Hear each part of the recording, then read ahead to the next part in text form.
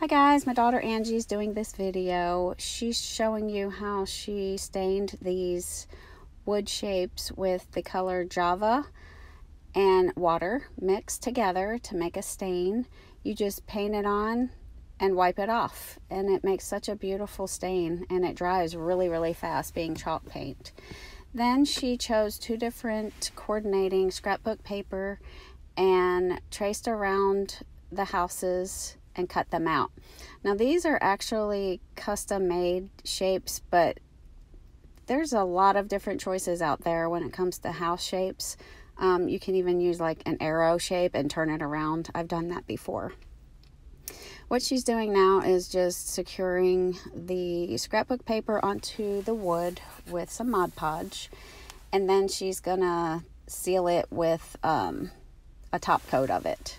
Now you saw her smoothing it down to get all the wrinkles out and the bubbles. So after she does this, she is going to be making a little embellishment with some jute and these pearls.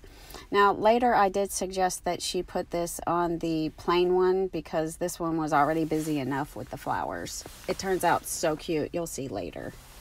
She then took a sticker book that we got from Michael's, and she chose one of the little sayings there. And all she did was stick it down onto the house, and then she sealed it with some more Mod Podge.